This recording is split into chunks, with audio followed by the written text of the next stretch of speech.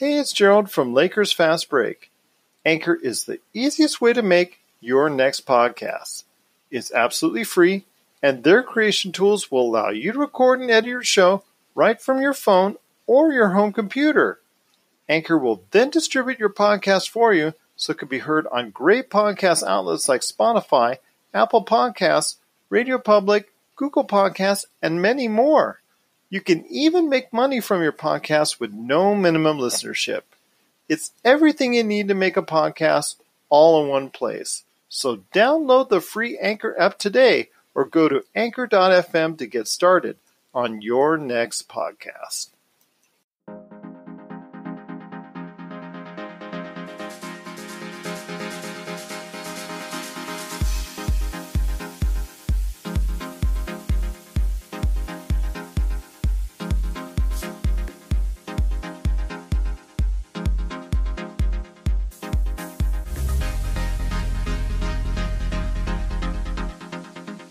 Back with another episode of the Lakers Fast Break podcast. It's Gerald Glassford coming right back at you here from Pop Culture Cosmos, Lakers Fast Break, Inside Sports Fantasy Football, and Game Source.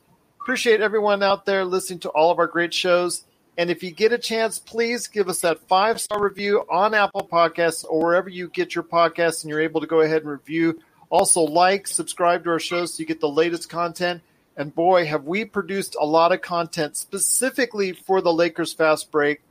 Just some great conversations that I've had with this man right here as my guest coming up, but also as well Stone Hansen from DraftSite.com, Michael Weisenberg, he's coming up again from the Stepien, and then all these great draft experts, whether it's James and Rafael Barlowe from the NBA Draft Junkies, Michael or Stone.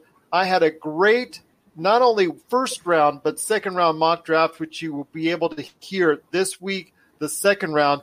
The first round's already up and available on the Lakers Fast Break podcast. And, of course, my great weekly conversations with Laker Tom from Lakerholics.net, which I went off on the Lakers. So you got to hear me. I'm loving the Lakers, bleed purple and gold. But you know what? When you take $4.6 million, and if you get a chance, you'll hear that on the latest episode with Laker Tom. But it is a good man indeed coming up once again as we continue our countdown of the top 10 centers headed for the NBA draft. And the center position, as we've talked about and alluded to on other episodes, whether it's the mock drafts that we've been doing or whether it's the interviews with this individual, we've talked about the difference of the position, and especially the center position has transformed and been something so much different than what it was before earlier this century, and it's now something even different for these centers to actually still find a place on an NBA floor. So looking at 10 of the top centers for this draft, in a draft that we don't think is going to emphasize centers a whole lot, is something you really have to do a lot of investigation. And there's no one that better that does that investigation than this next guest I have. He is part of, in fact, he runs NBA Draft Junkies. You also got to check out his awesome YouTube page and subscribe there for all the latest videos on all the draft choices that are out there. It's Rafael Barlowe. And Rafael, great to have you back on again, doing another countdown. But the top 10 centers is a little bit harder than most. Yeah, it was a little tough because there's actually anywhere between maybe 14 or 15 guys that can get drafted. So for me to make this list of the top 10, there's 5 guys that I didn't have on my list that could go anywhere from early in the second round to mid-second round. It's just going to be interesting to see how it all unfolds because, a lot of people consider that the center position is obsolete, but there's still quite a bit of guys that should hear their name called, and there's some guys that won't. But it's still a position in the NBA that has some value in the right given situation. I know there's some centers out there in the league now that find a spot and find a way to make a good contribution. We still see Rudy Gobert, who for the most part does a great job, especially anchoring that Utah Jazz defense, although you and I both said in the past that you can take centers like that and run him off the floor if you have the right offense matched up against him. But there are other centers that are out there, Joel Embiid and others, that if you find yourself in a way that you can find yourself indispensable, if you can find that way to adapt to today's NBA. Right, and that's going to be the question for a lot of these guys that are eligible for this draft. There's a few centers that, production-wise, in college, they were very good. But the question is, can they defend in the NBA, or can they score enough to be on the floor? It's going to be tough to just to predict where every team has different guys at. I mean, there's a guy that we'll mention him later, as Azubuike from Kansas, very efficient scorer around the rim, but can he defend in space? I mean, he had a very good college career, but I don't know if he's actually an NBA player. Well, we'll see how this breaks down as far as what we see and what's going on with the pandemic that's going on, and when this draft plays out and wherever it does, because obviously it looks like it's going to be something that's vastly different than what the NBA had planned before. And with this NBA season still up in the air, a lot of things to think about there. But the NBA draft at some point in time has to be executed. And this center position, again, is something that outside of one top pick is going to be very much, I guess, a buyer's choice, or something that a buyer sees. One buyer, one team may see differently on a player at the second best, third best, fourth best center that may be vastly different from what another team sees. So that to me is kind of interesting in and of itself, because after that top pick that I think you're going to go ahead and count down at the end of this podcast, we're going to see a lot of different variations between numbers 2 through 10. Well, I think first two are pretty obvious. I think they'll go lottery. But 3 through 10 could end up not even going in the first round. I mean, we can only have 2 centers drafted in round 1, and then we could have a bunch in round 2, or maybe 5 in round 2. It's so hard to predict at this point. So without further ado, let's break into it right now. Your choice at number 10 for the top 10 centers currently enrolled and making themselves eligible for the NBA draft. And again, this is subject to change, whether or not people go back to school, go back to Europe, what have you, injuries, things of that nature. So as of now, who do you have as the number 10 center headed for the NBA draft? Number 10, I have Nick Richards out of Kentucky. He's a guy who I thought, if he had a more productive freshman year, I thought he was going to come out as a freshman. It's kind of shocking to see a player at Kentucky stick around as long as he has, but he's a junior. He has the size. He blocks shots. I just think that he lacks a motor, and then he's also 22, I think. And maybe he'll be 23 once the season starts. So, I mean, you know how the NBA feels about guys that are 22, 23 in the draft. So I have him as my 10th best center, but he's also a guy that I could see him getting drafted, and I wouldn't be shocked if he doesn't get drafted. But it could be a player that's still at the end of the bench as a rotational player at some point in time in his development. Yep. So who do you have at number 9? Number 9, as far as the best centers headed for the NBA draft. Number 9, I have Reggie Perry out of Mississippi State. I mean, I've seen some boards list him as a power forward, but in my mind, there's no question he's a center. He's probably 250, 260 pounds. He's a pretty decent athlete. He has shown some flashes of being able to knock down jump shots and spread the floor, but I think his natural position is around the rim. With that in mind, why do you think his draft stock has dropped so low? Or do you think it was just there in the first place? Man, to me, I think it's been pretty consistent. It's just nowadays in the NBA, it's what position can you defend? And so does he move well enough to be able to stretch, defend in space? And I think that's one of the reasons why he's dropped to where he's slated to go. But like I said earlier, he could go mid-30s or he can go undrafted. It's just so unpredictable right now. But he had a very productive season at Mississippi State. He rebounds the ball well, and he's a guy that if this were 2002 or 2003, I think he'd be a mid-first round pick at the latest. That's what you were saying when it came to the mock draft. Some of those similar and echoing those comments.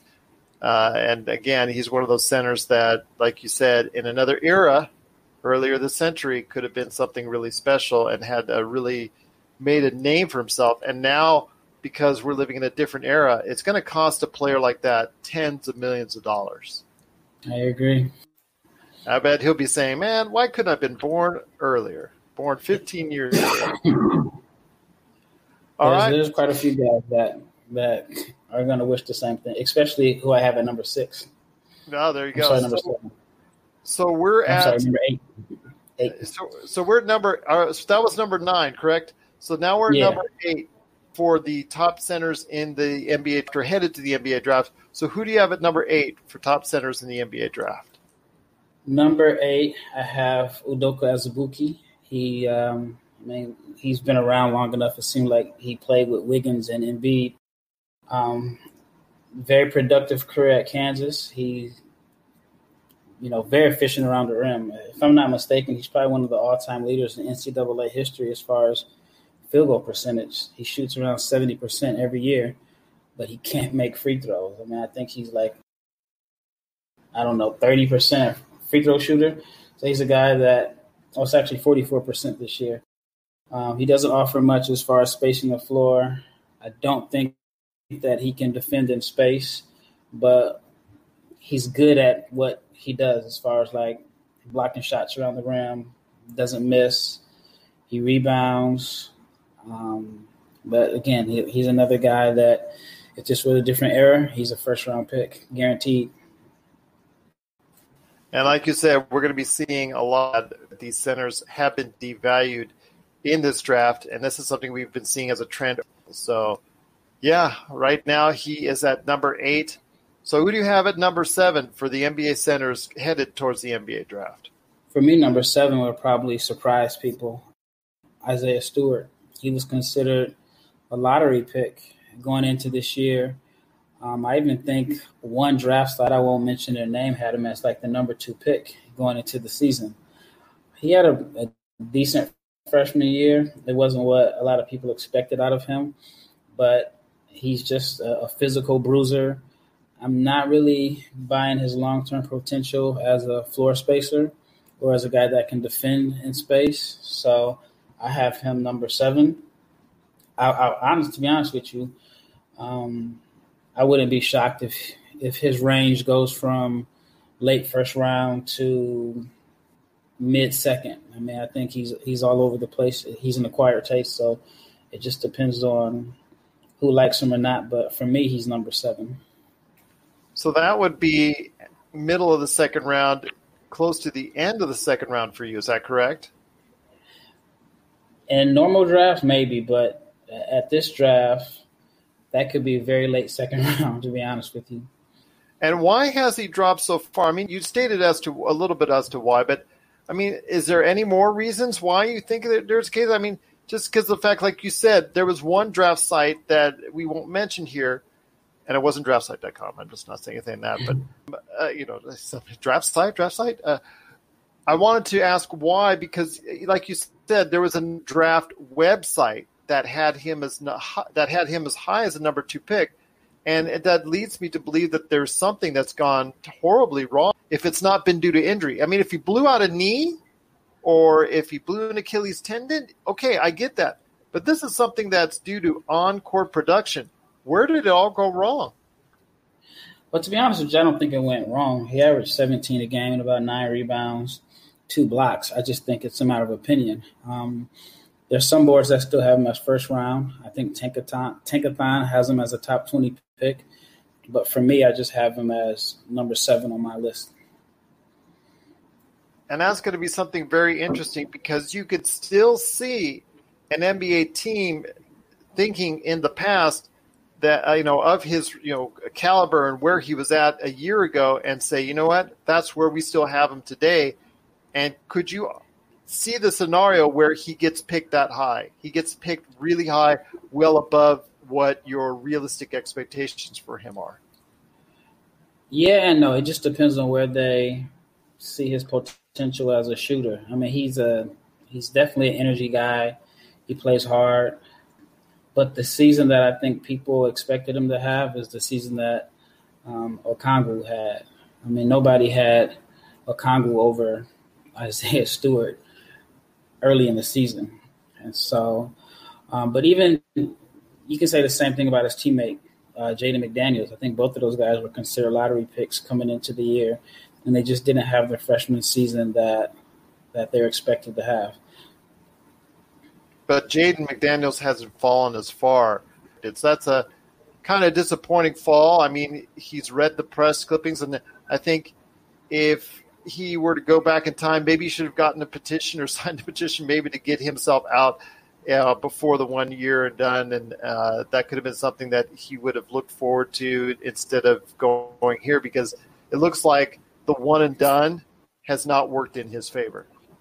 Well, what's interesting is that he had a more productive and better year than Jaden McDaniels. I just think it all boils down to NBA fit and long-term potential. He reminds me a lot of Elton Brand as far as how he plays. But, I think if Elton Brand came out in this draft, I don't think he goes as high as he did when he came out. He was the number one pick, I believe. So I don't think that he would be the number one pick in this draft if he had the same exact year. It's just a matter of how the NBA has changed. It is a matter of how the NBA has changed, and a player like Isaiah Stewart may never find or reach his true potential as an NBA player because of it. We're signaling the ref for a quick timeout, but we'll be back with more of the Lakers Fast Break podcast. Check out what's been going on with the Pop Culture Cosmos Show and the PCC Multiverse. I see the potential for basically like another Netflix kind of paradigm shift where here comes this other major player. They have a ton of resources. Apple could change the way that entertainment is consumed. They say it's the only time this year that you'll have stars from each brand battling each other, and we know it's not going to be the case, but they like to say that, and more power to them, I guess. Well, it's a big first step, bringing all those superheroes together. There were definitely some parts of the movie that I really enjoyed, and then there were some parts that I thought just kind of fell short of expectation. Part of it has to be something to do with how it's being promoted, and this is a thing where audiences do not agree with critics. That's the Pop Culture Cosmos Show. And the PCC Multiverse, every week on Apple Podcasts. And over a dozen of your favorite streaming and podcasting options. So who do you have at number 6? Are we at number 6 on the draft list? Isaiah Stewart's number 7. So number 6, who do you have for the top 10 centers headed towards the NBA draft? For number 6, I have, let me double check my list. I have Daniel Otoru from Minnesota. He's a guy that I actually like. Very good rebounder, active, plays hard. I think he just kind of shot up a lot of different radars. I didn't have him as a projected draft pick coming into the season, but he averaged 20 points, 11 rebounds, 2 blocks. Again, 10 years ago, those numbers are guaranteed first-round pick. He may have a little bit more shooting potential than Isaiah Stewart, which is why I have him ahead of Isaiah. He shot 36% from 3. I don't think he took a lot of threes, but he's a guy that I think is going to have a 10-year NBA career. Daniel Otoru, that's someone that I know we were very interested in seeing when it came to the second round of our NBA mock draft, seeing his potential there. Like you said, scored 20 points a game, almost 12 rebounds a game, if I remember correctly, and then he was a shot blocker as well. I think maybe, like you said, could be somebody that develops an outside shot that could help keep him on the floor in an NBA game. So we'll have to see how his career pans out. So that leaves the top 5. So who do you have at number 5 for the best centers headed towards the NBA draft? Zeke Naji from Arizona. He shot up my board. He's another guy that I didn't think would be a one-and-done player. Very efficient from the field. I mean, he kind of tailed off a little bit, but at the start of the season, I want to say he was shooting like 80% from the floor through maybe his first 3 or 4 games. He finished at 57%. I think he has nice touch around the rim. He has some skill, just not a good rebounder, and he needs to put on weight. So I think his a lot of his potential is just based off of how much weight and how much strength that he can put on his frame, because he's about 240 pounds now, but he's smaller than that. But he's also young. He's only 19 years old. That's true, and that could be leaving a lot of time for his development out there, because he's still, like you said, at 19, still has time to develop more in his game than maybe someone older. So who do you have at number 4 for this year's edition of the centers that might be, going and heading towards the NBA draft? Number 4 is a guy that could easily be on the power forward list, but for me, I think his long-term potential in his best position in the NBA is a 5, and that's Jalen Smith out of Maryland. He's a guy that I thought could have possibly came out last year. He decided to come back. I don't think it really helped his stock or hurt it. I think he's pretty much at the same spot, but he's a pretty good athlete. He has some shooting potential also, but it just seems like there's something that he's missing. I can't really put my finger on what he's missing, because he has the skill set and he has the tools, but just some intangibles that I feel like he lacks at this point. So why has he still remained in your top 5? Like I said, I know you just because you said there's a lot of holes in his game, and it seems like there may be at number 5, number 6, number 7, maybe some that we've talked about that maybe on the surface might appeal to the fans or the general eye more. But what do you see at number 4 that really sticks out as far as him being up that high on the list? I think he has better potential defensively than the guys that I listed ahead of him. I think he does have some ability to switch out on the wings and be able to stay in front of a few guys until the help comes. So I would say that his defensive potential is what kind of separates him from the guys that I have ahead of him. And that's something that people have to think about, because the fact that there's often a lot of switching now going on in today's NBA. Centers or big guys really have how to move their feet. There's been a lot of critics out there talking about players who don't move their hips very well. I know Obi Toppin. I know you and I talked about the way he's very upright and doesn't have the kind of mobility you'd like to see. So that may hold him back from being one of those really top-tier picks, is the fact that he doesn't move fluidly enough. And that's something these centers, these big, have to understand, or the people that play in the number 5 position. They're going to be switched out on guards a lot. And in order to go ahead and defend them effectively, they're going to have to move their feet, have to move have that type of fluidity, move their hips to be able to go ahead and really defend the ball well to stay on the floor. So I really see he's higher up on your list than others, because of the fact that defensively he can stand himself out, and that's what you're going to do on the floor, sometimes even more from the number 5 spot than an offensive game. I now see why that could be the case. Yeah. Who do you have? Go ahead. I was just going to say, to be honest with you, I think that with Obi Toppin, I think he ends up in closing lineups, I think he ends up being a 5. I see that as well. At the 4, but I just think he ends up, when they want to put the best offensive lineup in towards the end of the games, I can see him being switched in and out, but I think he may have more of an advantage at the 5. I think something that they're going to be leaning towards too. I picked him at number 5 in Detroit because I think they're going to lose Christian Wood in free agency. And because of that, they're going to need someone that's going to play that small ball set, like you said, starting the game out at power forward. And then maybe, like you said, when it comes down to the ultimate death lineup, so to speak, for lack of a better term, that whatever team has, that he's going to end up playing that small ball center. So we're going to see a lot of those 5s taken off the court, and that we're even seeing now, that you're even drafting now, and to be able to move better on the defensive end. So who do you have at number 3? We're now into the top 3 for the best centers in the NBA draft, or headed to there anyways. Who do you have at number 3 for the top 10 centers in the NBA draft? Number 3, I have Vernon Carey from Duke. He had a very productive freshman season. Again, it sounds like I keep repeating myself, but he's a guy that in another era, he's a much higher pick. He could probably go late first round, but I wouldn't be shocked to see him go early second also. He's 265. He's definitely a pure center, which, depending on who you ask, there's not a lot of them left in the league, but he does have some shooting potential. He shot well from three. He didn't take a lot of threes, but I'm looking at he shot 38% from three. He's an okay free throw shooter, but he does look like he has a nice touch. He's someone I would buy stock into his potential as a shooter down the line.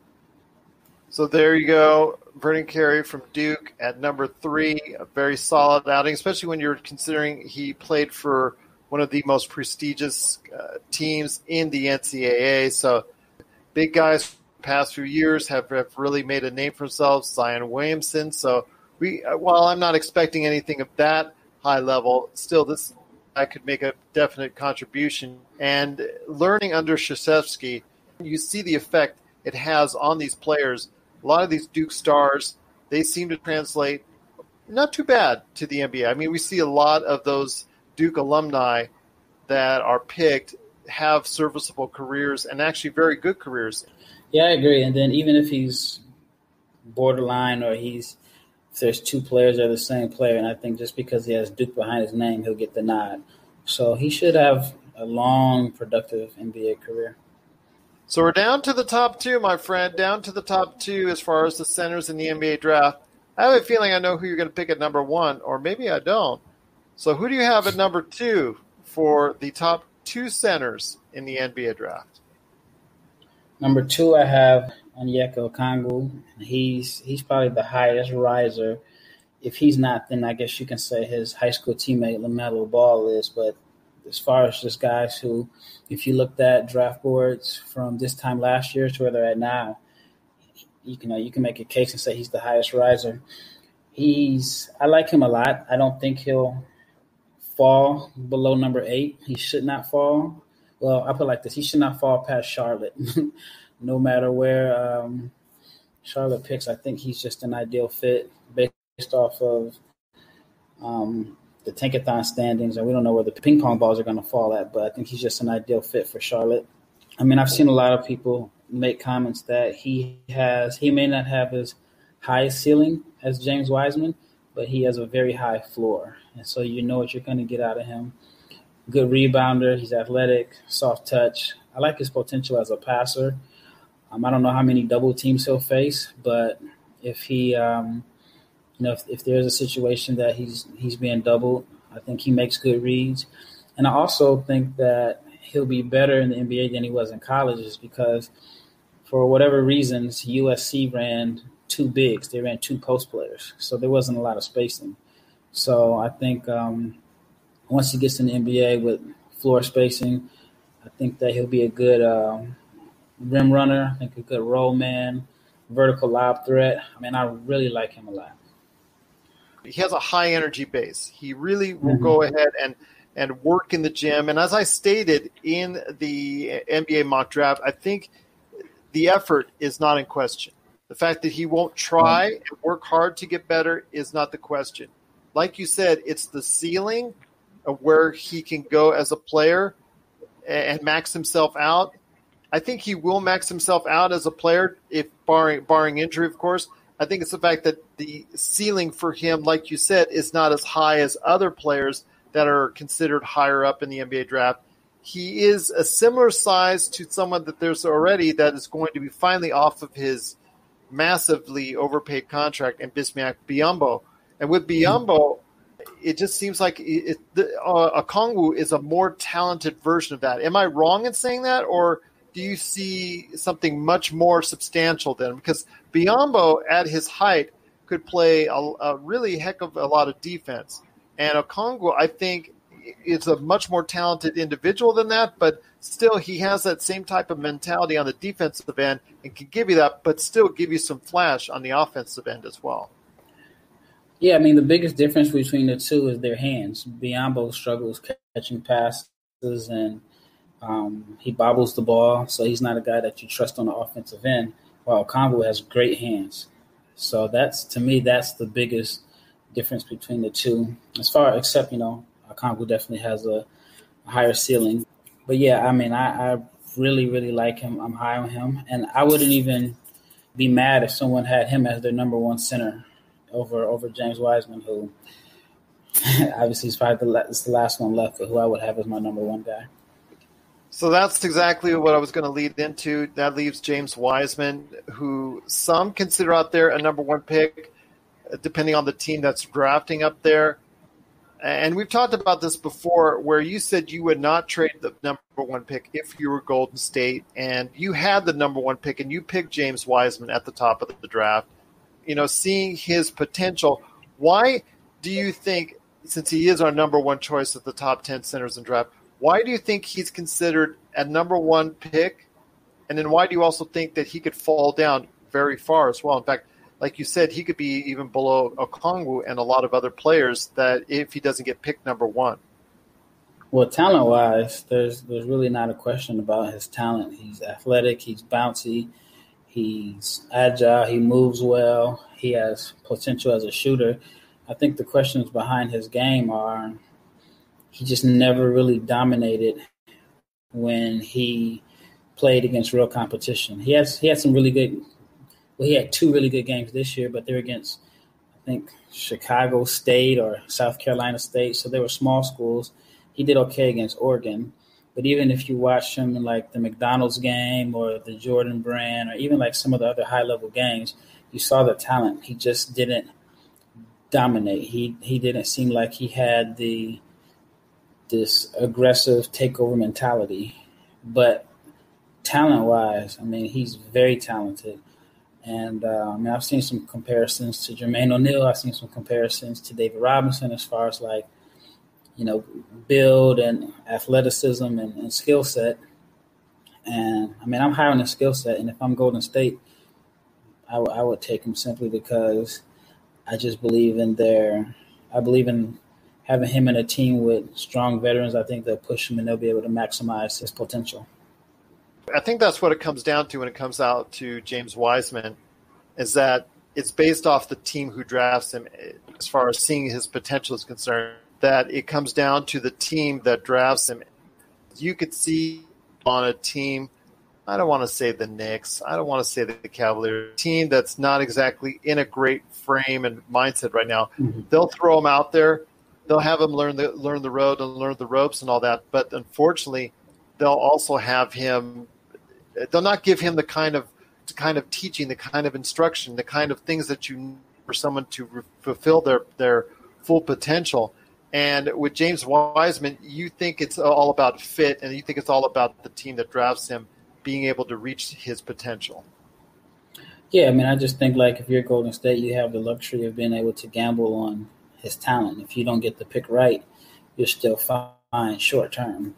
I definitely think that he's a guy that if you put him in the wrong situation, the wrong team, he could be a productive guy on paper, but a low impact guy as far as the impact that he makes on the game.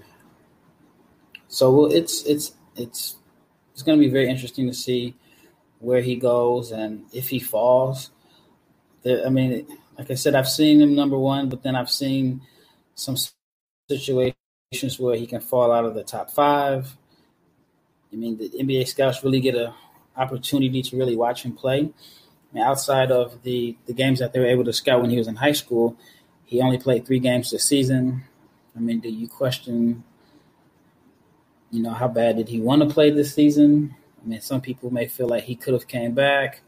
I feel like he would have got suspended again if he would have paid the $11,000 or whatever, but it's just such a small sample size. So and then with this whole situation with not being able to do workouts, you're just really going to have to go based off of what you saw on high school. We'll be back with more of the Lakers Fast Break podcast.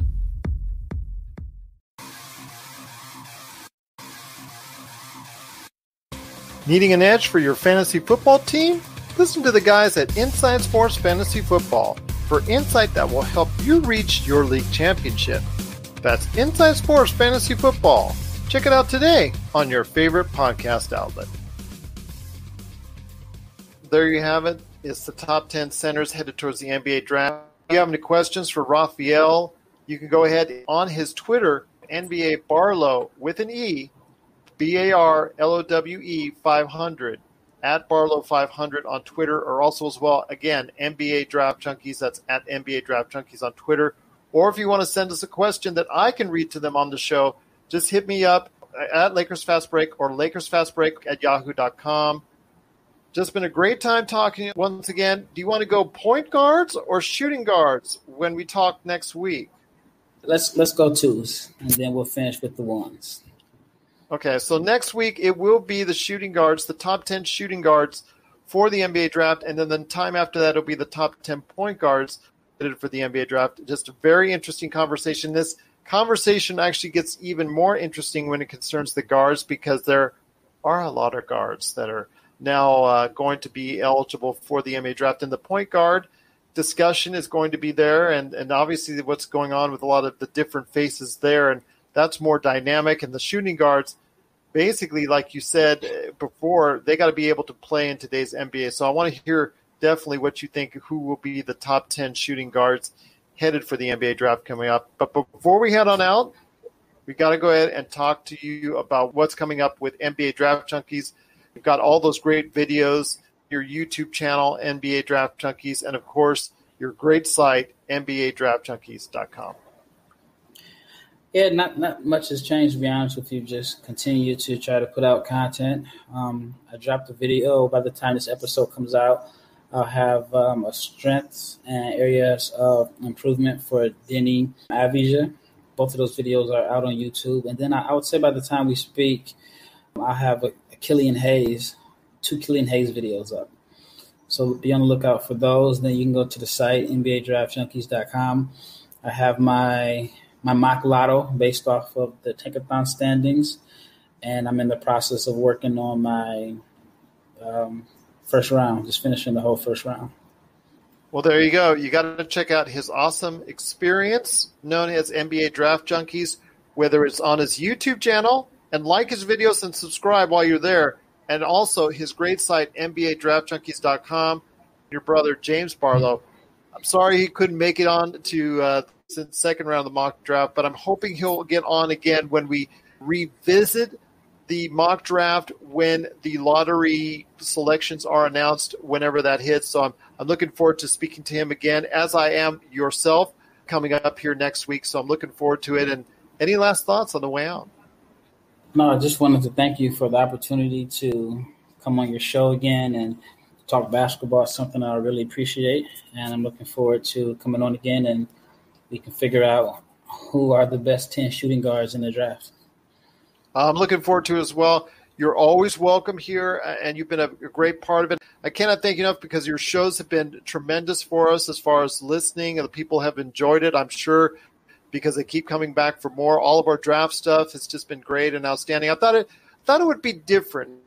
I've got asked, why did I go off into the NBA draft and all the shows and reach out to all the experts and whatnot? Because it's been great, but it was interesting because a lot of these other Lakers shows, they're always dealing now in this time of pandemic with things going on in the past. And yeah, I touch on that with Laker Tom, and I may touch on that with my other regular host, TJ Johnson, that comes on once he's been able to catch up, because congratulations, he did have a baby, TJ Johnson Jr., which was born over the weekend, but he's coming back soon. I like to go ahead and touch on the NBA as a whole. I know people have heard shows that I've done on the Lakers Fast Break that have touched on not only the Lakers, but the entire NBA and what's going on there. And the future of the NBA is just as important as what is going on in the past. And I know a lot of these Lakers shows are delving into what was the best Lakers team, reliving the Lakers championship from X amount of year, and you decide and your thoughts on that and whatnot. And that's all great, and that's all well and good. But I like to go ahead and move forward and be current in what's going on. And the NBA draft, these kids are making big decisions when they're 18, 19, 20, 21, and they're making the biggest decisions of their lives by heading into the NBA draft. And a wrong decision could cost them. I'm sure you've seen it, Rafael, in your time working with these kids and working in the G League have cost them, in some occasions, millions of dollars. Yeah, that's very, very expensive mistake. It's life-changing mistake. Yes, it is life-changing. And you go from a player that was once heavily touted, but you make the wrong move or you make the wrong decision or you get with an agent too early, and you've seen the residual effects from that, I imagine. Yeah, and even in some cases, it's just choosing the wrong school. You choose the wrong school where there's some schools that you have a short window. If you don't show one and done potential, they already have their next 5-star recruit coming in, and you're kind of pushed out because, if you come back for your sophomore year, you may not start. There's somebody that may be better than you. So it's just one of those things where there's so much that can possibly go wrong and go right. It's just you have to, find the right. You got to be in the right situation as far as right school, right representation, and even, which we've touched on in this podcast, is right birth date. Exactly. And one of the things I want to ask you before we head on out is, do these kids have a lot of these people, and you've seen it over the course of years, these entourages, these people in their ear all the time telling them they're so great or hyping them up when you could tell them otherwise? Do you talk to any of these kids and tell them, this is where you rank on my list? It's nothing personal, but this is where you rank amongst all these NBA drafts. You may want to take a closer look at that before you commit to getting an agent, before you commit to your life, where it could be something that if you went back to school, or vice versa, if you went into the NBA now instead of staying at school, this could be the best position for your life going forward. Yeah, but I think the conversation I've had the most is understanding role and fit. Like if you tell a kid today, I think you're the next PJ Tucker, which PJ is going to have a long career, he's going to make a lot of money. But if that kid thinks that he's the next, superstar, then sometimes that could be the reason why he makes it and why he doesn't, is just because of not understanding the role or fit or where he stands. And especially because with social media now, a kid can be famous before he even plays a college game. And so a lot of them have a hard time understanding that there are only, maybe 15 stars in the NBA. Everyone else is a complimentary player. So understanding who you are and where you're going to make the most money at in your career is the toughest conversation that I've had to have with a couple guys. And it's not necessarily about going to school or staying. It's just understanding your role. And that's something, hopefully, that these young men will start getting the understanding, because, like you said, a lot of these kids have heard as they come up through the AAU ranks, the high school ranks, they hear how great they are. They see where they rank on the rivals. They see that they're ranked at such and such, and they see that they're number whatever on top 100, and they read a lot into that, but they don't fully understand that when it's time to come to the NBA, that it may or may not be the best interest at this point in time for their careers, because other people are seeing where they're developing are not, they don't have a financial interest per se directly. You don't have, when you talk to these kids, don't have a direct interest in that kid, whether he signs that deal or goes back to college. When you're speaking to them, you're just thinking about their best options and where they stand in your eyes as an observer, as an impartial observer, where their future, if they commit to the NBA, goes from here. Yep, that's. But the good thing is that in basketball, if you don't make it, there's still options to be successful and make a lot of money. Unlike football, if you don't make the NFL, you make the wrong choice, there's not many options to make money, especially for what you're going through and what you're putting your body through as a football player. So that is the good thing about the NBA. If you make that mistake and you don't make it, you can go to Europe and have a long career. You can go to China. You can go to Australia. And there's still a window to where if you don't make it when you're 19 or 20, you can come back later on and develop those skills and then end up making it again. So it's not always a mistake, because at the end of the day, if you think about it, maybe 50% of the NBA players have played in the G League at one time or another. So you can always go there and develop and make up for if your draft stock was lower, you made a decision that wasn't the best for you earlier as a teenager, you can make up for it in NBA. Well, I'll tell you what, your insight is most appreciated and most valuable. Hopefully these kids that you've taught to will make or have made the right decisions because of it in their lives. And Rafael, I appreciate the insight that you give. I feel smarter about what's going on in the NBA draft every time I talk to you. And believe me, there was a lot of empty space there. So I appreciate everything that you give to us here. Thank you so much for bringing us that knowledge. And I'm continuing our conversations coming up next week when we talk about the top 10 shooting guards in the NBA and the top 10 point guards for the NBA draft as well. We have time. That we do. Well, it was great talking to you, Rafael Barlowe from NBA Draft Junkies. Check out his awesome site, NBADraftJunkies.com. Well, Rafael Barlowe, it's been great having you on the show. Looking forward to our next conversation coming up right here next week on the Lakers Fast Break podcast.